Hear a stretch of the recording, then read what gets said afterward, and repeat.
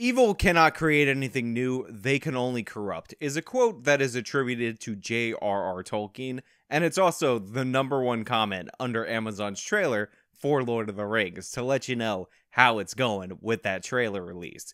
We're going to talk about this. We're going to talk about the Vanity Fair thing. We're going to talk about the further destruction of Tolkien's legacy, the idea that these people have in their head that they're fixing the Lord of the Rings by ruining it. But we have a sponsor. We're going to transition to them. I'll catch you on the other side. A ton of Americans last month were talking about how their heating bills were up almost $100. This is largely due to the fact that natural gas heating is up 32% this winter as compared to last winter, and heating oil ain't doing much better. This is one of the reasons why I highly recommend Stay Winter Warm. You can get yourself a little mini space heater that's absolutely perfect for small rooms or to supplement your heat. We all got those drafty rooms in our households, and it doesn't make sense to crank up the thermostat for every room in the household just to get that one to the temperature where it's comfortable. Go to staywinterwarm.com right now and you can get yourself 50% off this heater. Don't know about you, but I'm not looking forward to lining the pockets of the utility companies this winter, and you shouldn't be either. The trailer dropped for the Lord of the Rings TV series on Amazon.com, their new adaptation, their better adaptation,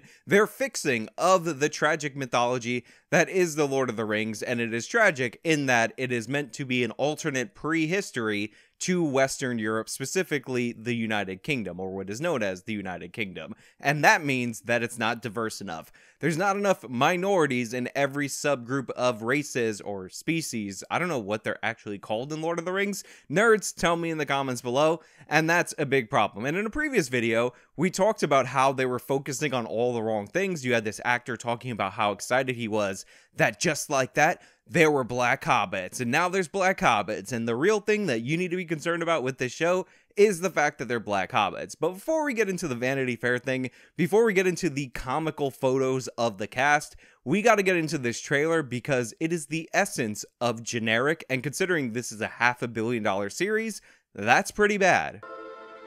Haven't you ever wondered what else is out there? There's wonders in this world beyond our wandering. So obviously you need to take note of the fact that there is narration to open this trailer, which is an obvious thing that happens in a bunch of different trailers. It's really annoying right before it cuts to silence. Again, you can cut trailers in a new, interesting, innovative way. You keep talking about how you're fixing the old, stinky series written by J.R.R. Tolkien, so why don't you do something different from the trailer rather than the dramatic cut to silence, cut to black, and then roll into the trailer. Also, take note of the fact that this is being narrated by a lady. I don't know if you know this, but the Lord of the Rings needs more strong women characters than Lord of the Rings strong women characters, strong woman, Lord of the Rings strong woman characters. And there's your little girl character, or maybe that's Frodo Baggins, recast, reskinned as a different gender. Honestly, I have no idea, and the reason I have no idea, and the reason it's possible, even though this is a prequel series to The Lord of the Rings that takes place well before The Lord of the Rings, is because these people have shown such disregard and utter disdain for the source material. Maybe they do have a Frodo that's somewhere in there, in the mix, in the past. Maybe they're just like, whatever, who cares? They definitely don't care about the fans and about the mythology of Tolkien, so I wouldn't put it past them if this little girl was actually Frodo, even though narratively she's probably going to serve the same function as Frodo, therefore she literally will be Frodo, but I think her character name might actually be Frodo. Let me know in the comments below if you think they would go that far.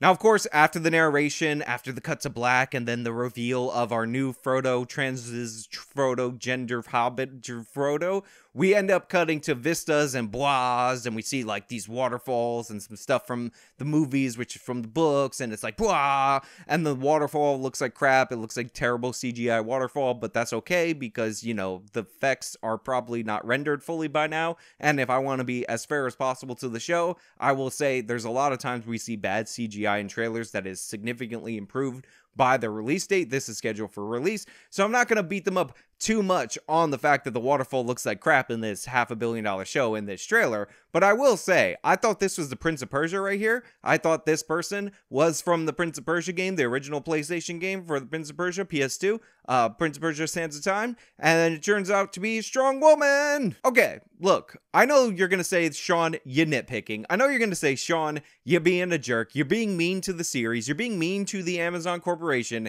that put $500 million into this. But I just want to point out that she's wearing armor while climbing up a mountain made of ice with a dagger over a waterfall. Is that really the most practical thing to do? Remember, we're updating this. We're getting rid of the fantasy of Tolkien and we're adding in modern politics and all that. Maybe, just maybe, not a doctor, not a scientist, you don't wear metal that gets really cold when it's cold because it's metal over water, which makes it more difficult to swim when you're climbing up a mountain with the dagger. But I guess this is supposed to evoke images and make me feel like, oh, that's a strong, badass woman. That's the lady hero of this. That's probably the new Trans's Orlando Bloom equivalent. And I know somebody's gonna say, Sean, this takes place way before, but you know what? Don't matter. That's Orlando Bloom right there. And I know he has a character name. I know what it is. Relax. Orlando Bloom.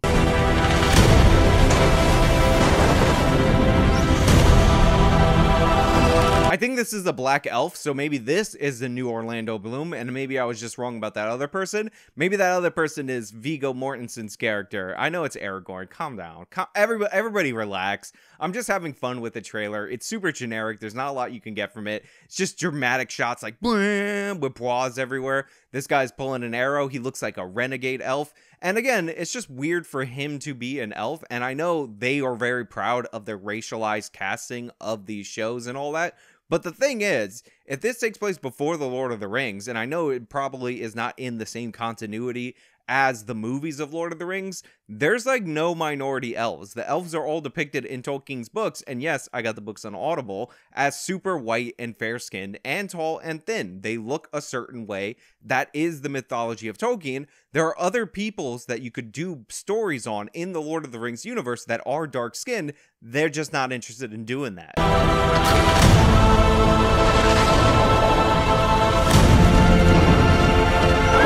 Yeah, that CGI thing looks absolutely terrible, but to be fair to the Amazon show, again, the effects could not be rendered all the way yet, and on top of that, let's be honest, the Hobbit CGI did not look good, and this is one of the reasons why the Lord of the Rings original movies hold up, is because they couldn't do all that stuff with the computers, so they didn't try, and they actually did practical effects. Again, $500 million, can I get some practical effects? Can I get some love and craft in this show, rather than people who are obviously trying to bastardize Tolkien's material, who want to lecture everybody who likes Tolkien's material, the actual fans, not me, by the way, the people who read the book, the people in the UK who have rated The Lord of the Rings the most influential book in the entire nation. Maybe just try a little bit harder if you're going to vandalize the characters of this to get some of the effects and everything to look decent before you release the teaser.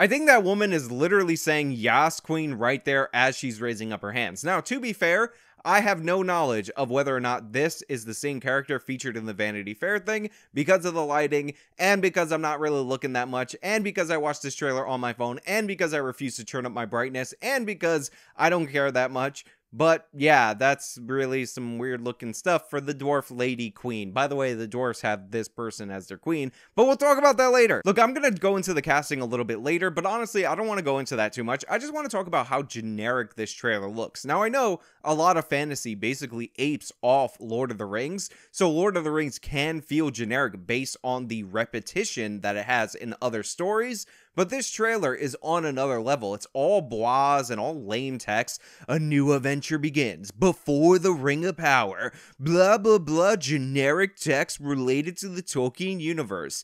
There's just no love in this. There's no feeling in it. There's nothing of substance, nothing you can wrap your arms around and say this is a Lord of the Rings property. It feels just so empty and hollow. And again, for $500 million, $500 million, I wouldn't be trying to produce anything that's that hollow.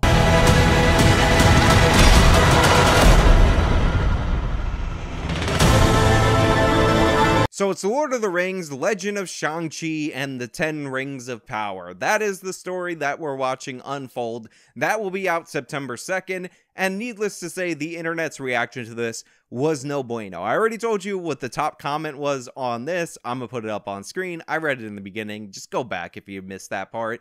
And yeah, it's just hilarious that this is the reaction to something that they put so much money in. But honestly, it is a well-deserved reaction. Because as we talked about in a previous video, and I talked about in greater detail in that video, Tolkien was against this idea that becoming more modern going forward in time is the equivalent of going forward in terms of progress. So the idea that they would add in all these future politics into the casting and into the story, by the way, because you know the characters are going to be your modern, strong female characters that have no character flaws, is just contrary to everything that he had on an ideological level, everything that he believed about history, and it's honestly shameful. And on top of that, The Lord of the Rings is a very distinctly Catholic story, to the point where J.R.R. Tolkien said that he went back after it was written and made sure to punch up the Catholic messaging in his story so it fits his vision. So you know, we're gonna have some LGBTQ XXII transes characters all over this show, even though that is not aligned with his values, because this isn't about reflecting Tolkien's stories and adapting it and doing something out of love of the source material. This is about updating it. This is about fixing it, because you know, The Lord of the Rings is one of the most influential books in the United Kingdom, but it doesn't reflect the modern progressive politics. How are we going to live in a world where Lord of the Rings doesn't have commentary about President Donald Trump? Where were you January 6th? I was in Middle Earth when the Republic fell, and The Lord of the Rings needs to reflect that. You know it's going to be in there. You know it's going to happen. You know there's going to be that episode that's all about the evil orange man, and in the Lord of the Rings universe, maybe they will just create a race of evil orange men. Now look, the trailer is what it is. It's hollow, it's empty, it doesn't tell us anything about the series, it's got those stupid bois, it looks like it was crafted in a laboratory, and it is among all other things generic. However, the casting photos look ridiculous, and these are the photos that the Lord of the Rings people, the people behind the series,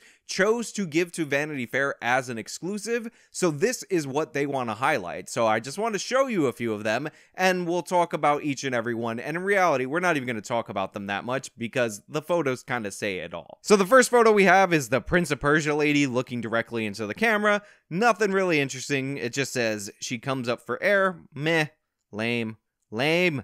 Then we have her in armor, and she is the commander of the Northern Armies. Again, same Prince of Persia lady, but at least you know she's a commander. Strong woman. Strong commander. And there's an explosion behind her. It's like Michael Bay made this shot, except she's actually in armor. That's not a bikini. Michael Bay, you know what you like to do. And then we have the Dwarven Princess Diza, who I'm sure by the end of this will become a queen in her own right. And yeah, this is just speaks for itself. You know why she's cast in the show. It's so that they can put her out in press releases like this. You know that she's not going to have any of the hangups or the problems of the dwarves. The dwarves, by the way, are like obsessed with treasure. I know that for a fact, and I'm not even up to date on all my Tolkien lore. And they got all kinds of problems associated with that. But in this show, I guarantee you, this princess is going to be like, listen, dwarves, why are you so obsessed with treasure? She'll probably be a communist too. She's like, you're obsessed with capitalism. We need to have a communist dwarves revolution. And then she'll become a queen, and probably white supremacist elves will kill her. I don't even know. And then there's this guy, and he's an elf that looks like Grey Worm from Game of Thrones. Look, there's a great commentary video. It's from The Critical Drinker on the casting of this and why the actual faithful casting matters to the show, and how you can do the lore of the Lord of the Rings if you wanted more diverse in terms of our times people in the series. You just do the unexplored or less explored realms of the Tolkien universe. So I'm not really going to make so much commentary about the racial makeup of these people. I just want to point out that they're casting these people. They're not focusing on the story. They're not focusing on being faithful in their adaptation, but they want credit for it. They're hyped about it. They put out all this information, and their leeches, their followers in their media, the Legion, just came out in defense of them, honestly, before the attacks even came out. Before people noticed what they were putting out, they were already like, how all the sexist, racist sexists are attacking this great show that's a step in the right place for diversity. How dare they, Diogo Tolkien, blah, blah, blah. But honestly, those videos exist. They exist across the internet. You can find them the second there's an update about this show. What I want to talk about is just how generic it all looks. How it's nothing distinct about it. It doesn't give you the feel of The Lord of the Rings. Think about the narrative choices that were made in the Lord of the Rings movie. Think about how bright and blown out everything was when they were in the Shire. Think about the distinct look of the elves and where they lived, and how that was reflected not just in the scenery, but also in the lighting conditions and everything associated that you don't really pay attention to, but your brain notices, that lets you know where you're at. There was actually care and craft in bringing Tolkien's world to life. This looks like any other fantasy series or any other action movie. It's not even very distinctly fantasy based on the trailer. So there's just nothing to this right now. Now, of course, it could be good. It could be a great series. Sure. Fine. There have been bad trailers and good series and good movies. There's also been great trailers and terrible movies and terrible series. I understand that. But there's just not a lot here. The word of the day is generic, and you know what's worse than the woke casting? You know what's worse than the writers patting themselves on the back for casting minorities in these roles while simultaneously calling the fans racist? Being bland, being forgettable, and that's what this looks like. All we're going to see is a less interesting to look at version of the sets that we saw in the Peter Jackson movies with a bunch of member berries sprinkled in. I've already seen some locations that I think exist for the sole purpose of saying, hey, remember this? We're in the before time, so we're going to go visit this. Remember this? Remember Lord of the Rings? Remember that thing that you actually like that you could be watching? Remember this? Remember Lord of the Rings? So yeah, while I will give it a couple episodes, while I will give it a chance because I'm a fair-minded person, I have no hopes for it. I'm not looking at anything in this trailer or in the press about it, about how they want to make it like Game of Thrones, which is ridiculous, and getting excited. It seems like this is the destruction or a disassembly or deconstruction of J.R.R. Tolkien's work, and it is made in spite of him, in spite of the source material, not in favor of the source material. On top of that, I just want to close out by saying this. There are people that write fantasy books that have not been adapted yet. That could be the next Lord of the Rings style franchise on the screen, even though it's not going to be in the books, because the books are the books.